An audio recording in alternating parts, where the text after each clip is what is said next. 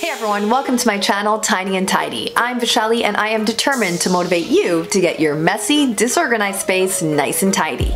I was inspired to do today's video for two reasons. The first one being that one of my Instagram followers requested it, and the second reason is because my freezer was a disaster. I have been trying to organize my freezer for years now. I actually found this photo that I had posted on Facebook from 2012, which was my first attempt at organizing the freezer where I was living at the time. Needless to say, that system didn't work very well for me, and I continued to try other methods for years. I've tried categorizing using containers, baskets, I tried mason jars, so that was another disaster. I've searched all over Pinterest, blogs, Instagram, just to try to find a solution that would work for my family and I, but just couldn't find a system that looked neat and remained that way until recently. I've tested out the system for a few months now and it's working really well. I can't guarantee that it's the best way to organize your freezer, but so far I'm happy with it. Alright, so let's get into this freezer organization solution I finally found.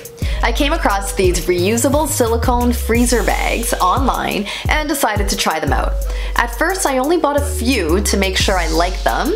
I was happy with them, so then I decided to purchase more. I've linked them in the description box down below.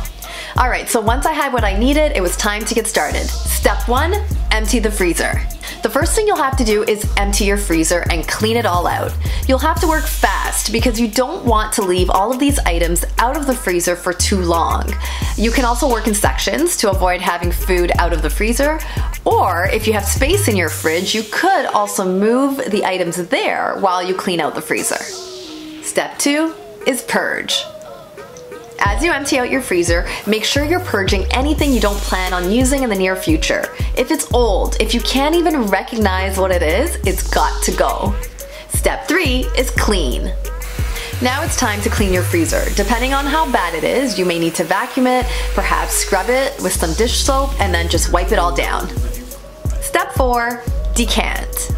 If you've been following me for a while, you know I like to decant anything and everything. I can't stand all of the colors on packaging, and I find it creates so much visual clutter, only making spaces look messier.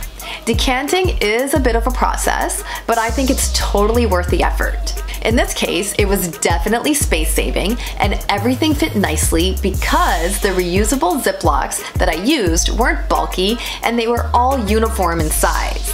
I also really liked how neat my freezer looked once all of that random packaging was removed. Labeling was one of the problems I came across with these reusable Ziploc bags. A chalk marker, a wet or dry erase marker wouldn't work because that would just wipe off from the moisture in the freezer. A permanent marker wouldn't be a good idea because I don't always have the same items in my freezer and I wanted to easily be able to use the bags for other items. I tried masking tape and freezer tape, but that kept peeling off after a couple days. Then one day I came up with this idea which has been working very well for us. I write what's in the bag on a wooden clothes peg with a permanent marker and clip it to the bag.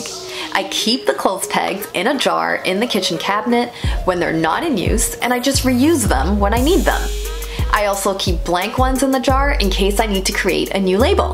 The bags are translucent so you can kind of see what's inside, but having the clothes peg label makes it a lot easier to find what you need. Step 6, categorize. As you put the food back in the freezer, try to keep like items together. I used these containers that I already owned to help categorize the items. I had purchased them from the dollar store. I tried to keep all of the veggies together, all of the fruits, the meats, the seafood, etc.